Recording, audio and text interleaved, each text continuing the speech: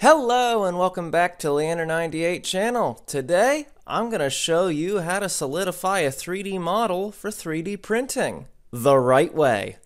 Okay, so what am I on about here? I'm not going to waste your time. So pretty much the best way, well actually, probably if you simply go and click on the Solidify command on the modifier tab, type in your thickness that you'd like. Sometimes you'll get this, to where the mesh just boils over. However, for the simple solution, you want your Solidify command above your subdivision. Now, don't mind this right here. That doesn't do anything. However, having your Solidify above the subdivision will erase the boilovers. So there's a simple answer. If you just needed to come to the video for that, there you go. You got your answer. Okay, how about an explanation? So pretty much what happens is that the order that these are placed matters. So if a subdivision is placed first,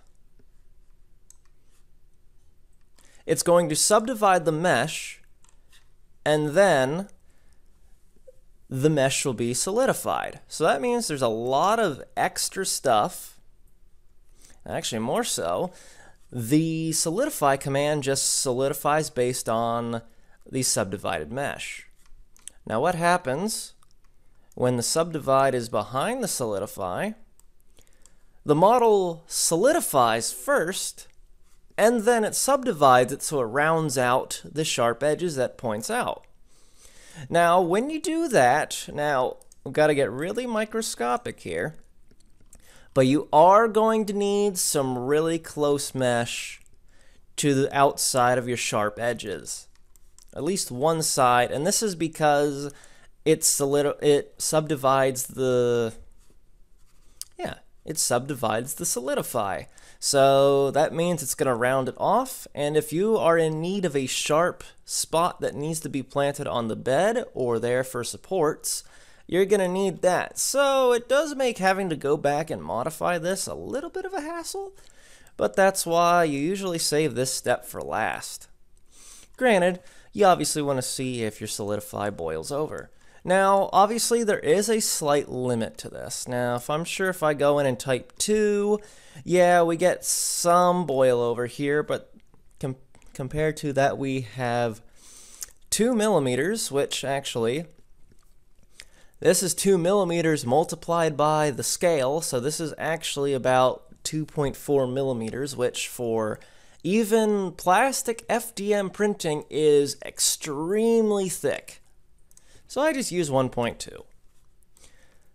So 1.2 multiplied by this, we get roughly 1.6 millimeters. That's plenty thick for a body shell.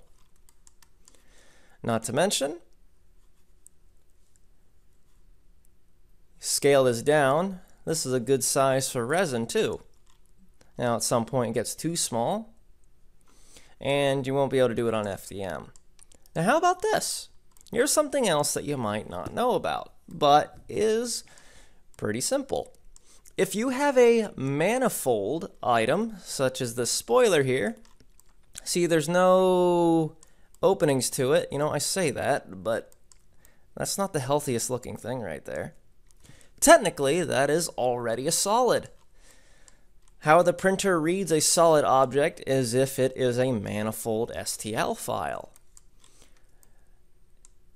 By solidifying this, that makes that a manifold STL file, because there is a normal here and a normal here. When there is no solidify, this is the opposite of normal. So the printer will refuse to want to print that. Not to mention, it's paper thin. Sometimes the printers will still register a non-normal object as a normal so that it can print it, but that's normally after slicing, and it will refuse to put supports on it. But if you have a manifold object, it'll register as a solid as well. So no need to use Solidify here, which is great. Alright, that's all you need to know. So thank you for watching the video, and I'll see you in the next one. Goodbye!